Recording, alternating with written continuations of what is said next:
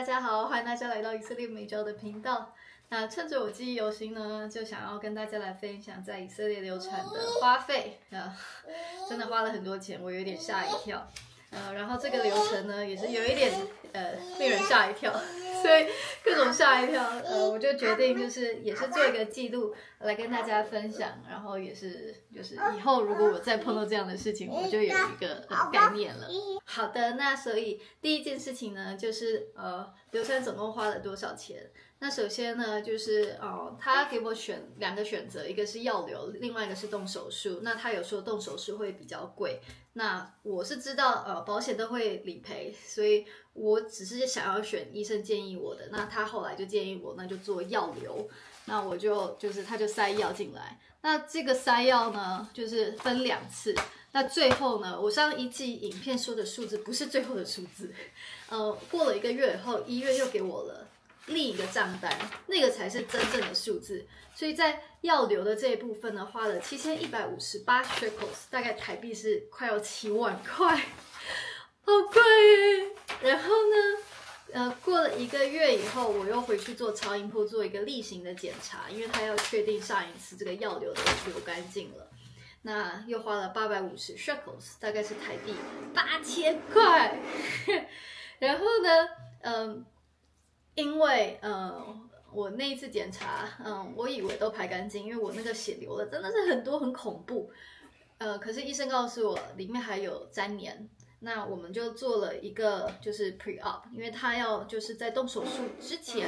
他要让我去准备好。那这个 pre-op 呢，又花了1700多 shekels， 大概台币16000。然后呢，我在那一次又让医院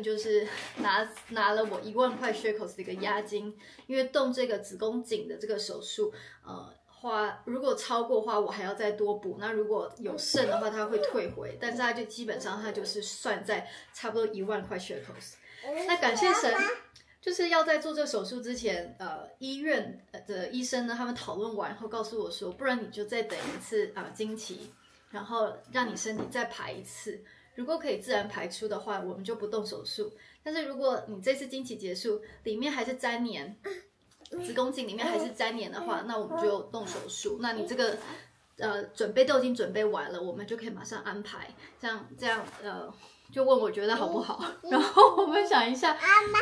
我们就说好啊，因为就觉得说反正再等3个礼拜应该也还好。美眉。然后到这个阶段呢，其实我为了流产已经刷下去超过2万块 shekels， 大概是台币18、19万，很恐怖。但是感谢神，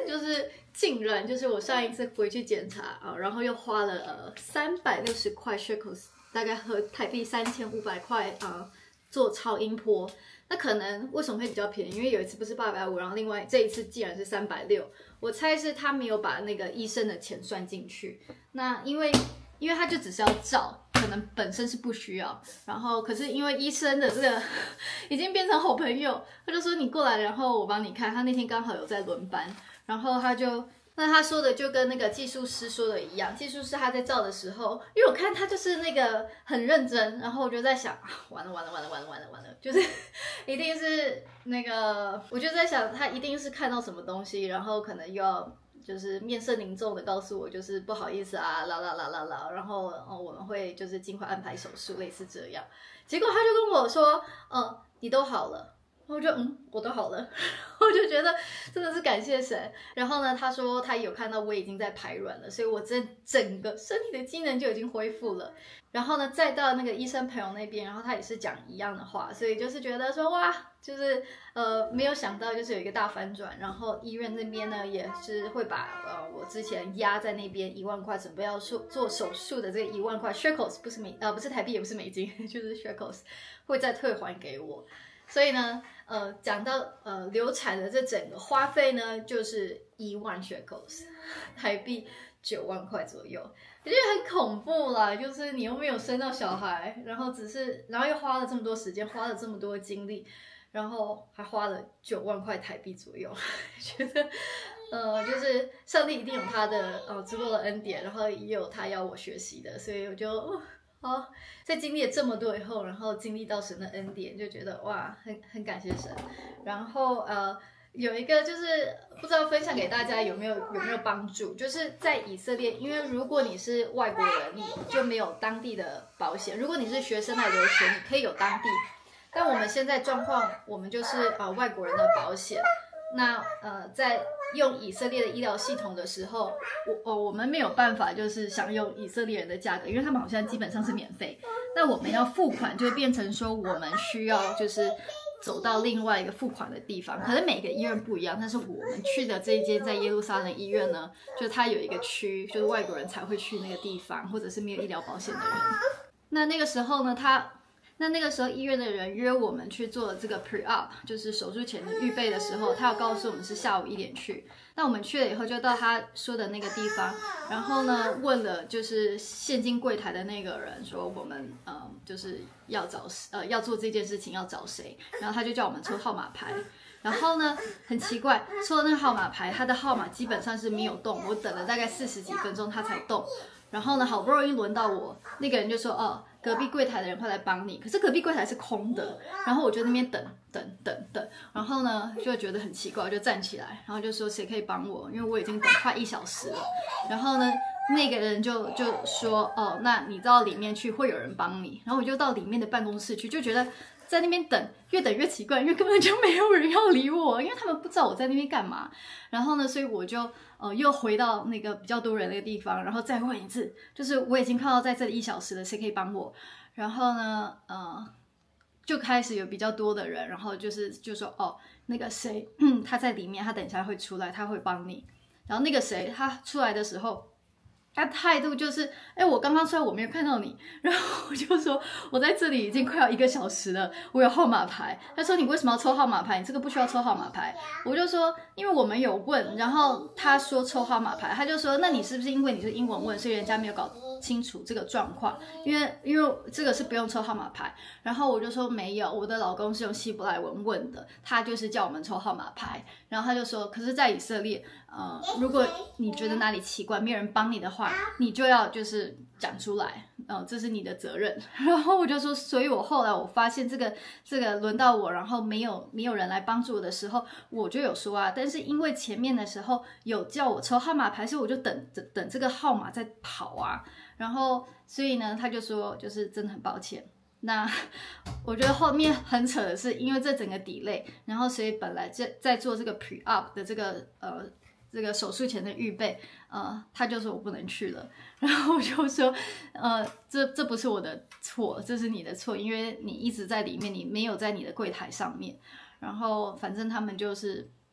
瞧来瞧去，然后就好啦，就是后来 pre-op 的那个部门就同意，就是让我过去。那个麻醉师护士医生都还在，只是有问我说我怎么那么晚到。然后我们就是很尴尬的说，就是下面一团乱啦，就是巴拉杠。那这就是以色列的样子，就是我觉得可能就是号码牌那个东西一开始就不应该需要，它可能系统它就是没有这么的流畅。然后我也是不知道说，其实我后来觉得我连这 pre-op 都不用做，就是这1700块，可是医院不会还我，他说因为你看到医生了。可是我看到那个医生他不是就是我们已经成为朋友的那个医生，他是另外一个医生，他是就是我碰到他才告诉我说他们最后的决定是让我再多等1个月。那我就会在想说那我如果从一开始就是2个月前我流产完，然后我就都不去医院回诊，然后一直到就是 pre-op 的那个时候我也都不回诊，然后到现在我身体也都自然排出了，所以是不是一开始只要多给身体一点时间，然后这些事情这些花费这就都不会产生。但我也不确定啦，我如果是这样做的话，我可能会省了就是跑医院3次的时间，然后超音波850，然后子宫颈的这个东西1700，就2500，然后对，就至少可以省2500，大概台币2万多块。还有就是3次的时间，然后还有这整个就是不愉快的经验。但是我另一方面来讲，就是因为有这些经验，以后就可能更有经验了。总而言之呢，我是觉得大部分的人是不会碰到这样的状况，除非你因为一些原因，然后你是外国人，然后你在以色列裔人必须住院，那你就大概要知道说他们给外国人付钱的地方是在另一个地方，挂号和付钱都是在另外一个地方，不是只是付钱。然后呢，就是那个号码牌可能是没有用的。然后如果没有人来帮你的话，你要很主动，主动到不行，这样子，才是他们的正常的互动模式。那好有礼貌的等这种不是，然后这就是大概一个就是我整个这次流产的一个完结篇，所以呢，就是感谢神给我一个超级意外的一个结果竟然自然的，就是身体就排出了粘连的部分，然后呢，他照我的超音波也都说我已经正常了，耶！好，大家拜拜。